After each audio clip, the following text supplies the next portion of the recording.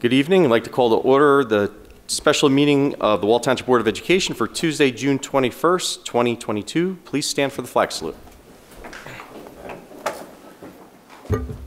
I pledge allegiance to the flag of the United States of America and to the republic for which it stands, one nation, under God, indivisible, with liberty and justice for all. Mr. Smythe, could we have the Sunshine Statement and roll call, please? Yes, this is the Walton Township Board of Education meeting for which adequate notice under the Open Public Meeting Act was provided by a notice to the CoStar Asbury Park Press, all Walton Township Public Schools, Town Administration Office, and in the Board Administration Office on June 9th, 2022. Take a roll call. Mr. Buffer? Here. Mr. Hall? Ms. Hodnett? Here. Mr. Malif? Here. Mr. Nasser? Here. Mr. Sanfilippo? Here. Ms. Stites? Here. Mr. Wondrak? Here. Mr. Adnezia? Here. Thank you. All right. This time I am going to open up for public comment on agenda action items only. So those are the items we will be voting on this evening. Yes, come up to the microphone and just give your name for the record, please.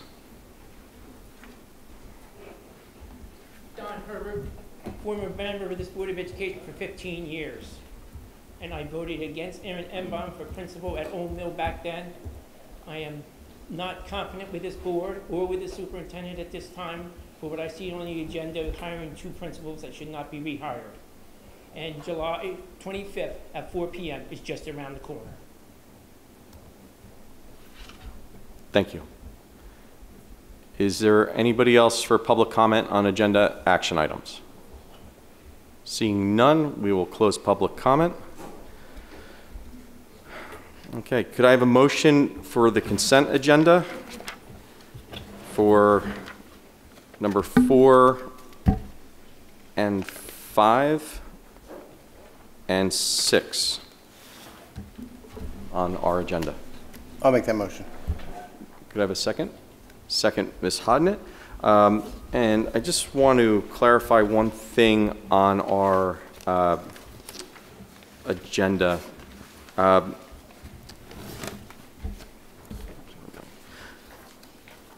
Just in regards to Mr. Smythe's contract, which is listed on here, I know it's always, for whatever reason, it always becomes a topic of conversation, but procedurally, so everybody's aware, business administrators' contracts are sent to the county executive superintendent, which we did. That happened on June 16th. Dr. Richens looks it over and approves it and then sends it back to the district, which was June 17th. And then it's placed on our agenda for public vote. This is the format that has happened every year for every business administrator that's served in the district.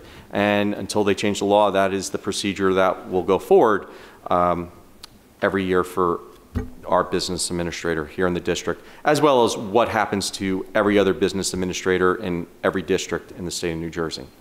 We have motion and a second. Any questions, discussion? Seeing none, Mr. Smythe, roll call, please. Mr. Buffer? Yes. Ms. Hodnett? Yes, with the exception of number 4A.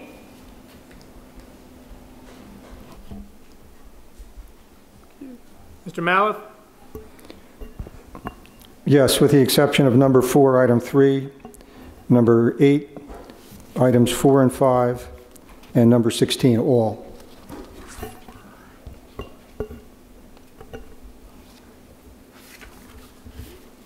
Mr. Nasser? Yes. Mr. Sanfilippo? Yes. Ms. Stites? Yes. Mr. Wondrak? Yes. Mr. Adnezia?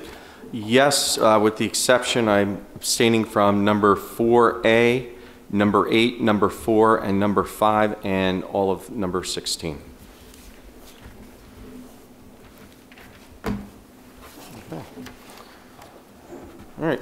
Duly noted. Thank you. Thank you. All right, we will open it up for public comment on any school matter. Please come up to the microphone and give your name for the record.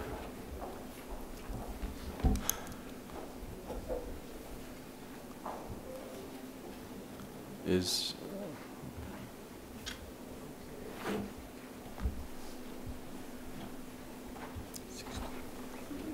Louis Cabezas. Just want to say that in the very not distant past, I had the utmost faith for the Board of Education.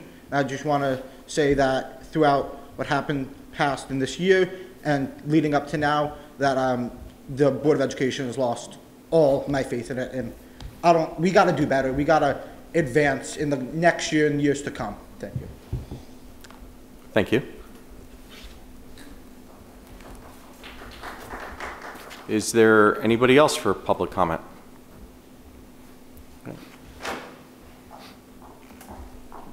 Microphone's so far away this meeting. Sally Baglioni. I have two children. One is going into and the other is already in intermediate school. Couple things. I had reached out about the new teaching program for WIS next year and got a email back from Ms. Steiner that there would be a parent meeting scheduled for July 1 or soon thereafter, July 1.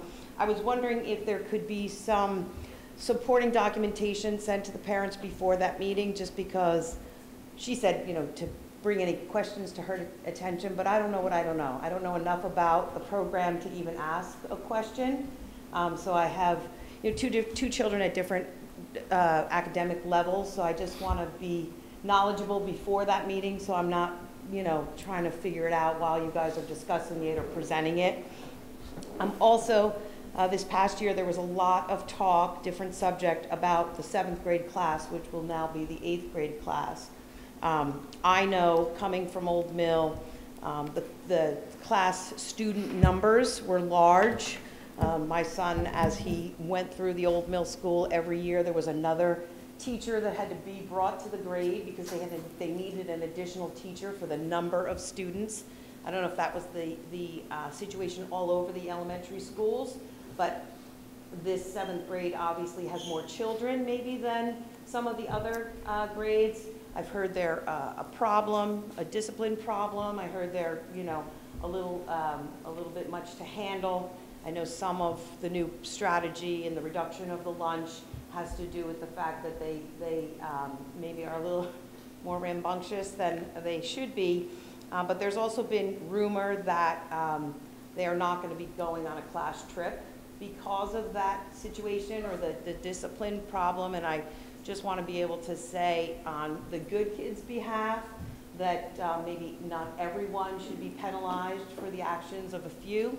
And I'm happy to, if we need more chaperones or whatever we need to do to make sure that those kids get a class trip. They happen to be the first grade from 5th grade that got hit with the pandemic, so they didn't have a lot of things going on 5th into 6th grade. They didn't, do stuff in 7th grade. So I'm just pleading for their case. My husband is very involved in the football program and the baseball program and commands discipline as he walks. He's a big guy. And the boys especially do respect him. So don't tell him I said this, Christina, but I volunteer him to go. If we need people to go, he's the guy to do it. I mean, I'm usually the mom who's yelling at kids at the football field that I don't know. And if it's your kid, I'm really sorry. But I think that we need to give them boundaries, and the more people that we have to do that for them, the better off they'll be in life. So if that can be considered as it relates to their 8th grade experience and their trip, I would appreciate it. Thank you. Thank you. Is there anybody else for public comment?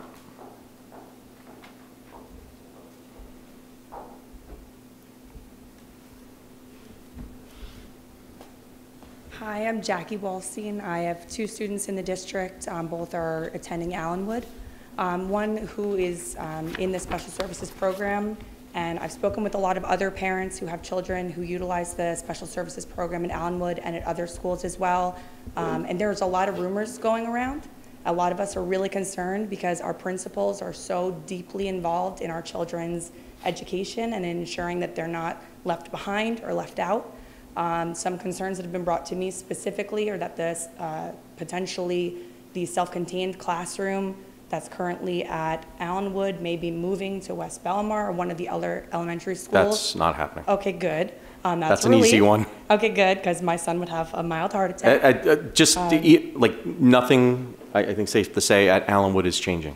Okay, good, because again, parents were concerned that Dr. O'Connell may be leaving the school, going to another, and she's like the rock, the heart and soul of that school. And for those of us with kids there, I mean, she knows every parent, every student, and I know the other principals are the same way. So for parents who have children whose principals might be shifting, I don't know if you might be able to offer some guidance for how those parents can work with their kids to adjust to those changes, because if they come up 2 weeks before school starts and their students are accustomed to being greeted by a specific principal, like my children are at Allenwood, I know that would be really disruptive to them. And you know, the children who are in special services do tend, not all of them, but at least mine and my friends' children have attachment.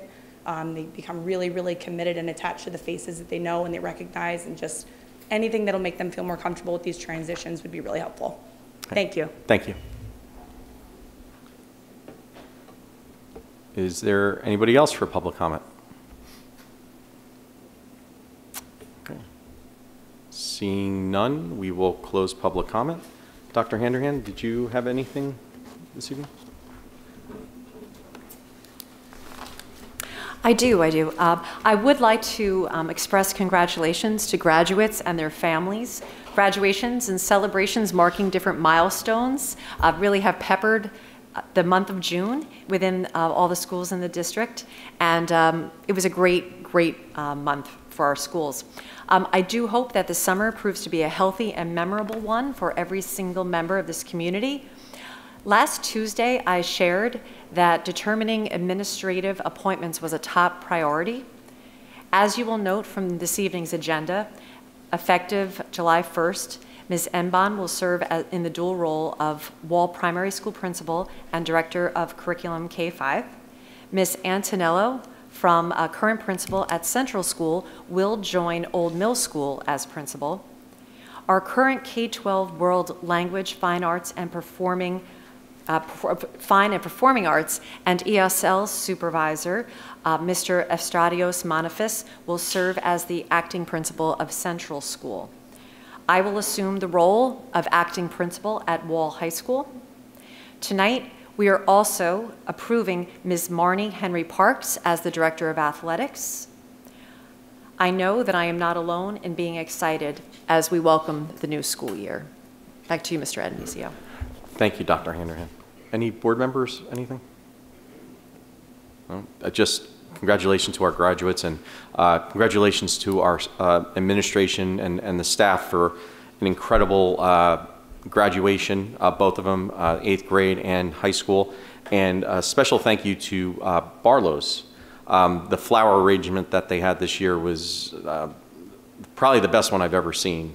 My 9 years on the board, and even attending graduations for family and friends in previous years. So they really outdid themselves, and great testament to their dedication to our schools and our community. So with that, we have to go into executive session for a student matter. No action will be taken, and we will be adjourning from executive session. With that, could I have a motion? Motion, Mr. Wondrek, could I have a second? I'll second. Second, Mrs. Hodnett, any questions, discussion? Seeing none, all in favor? Aye. Aye, okay. Thank you everyone for coming tonight. Have a good evening and enjoy the rest of the summer.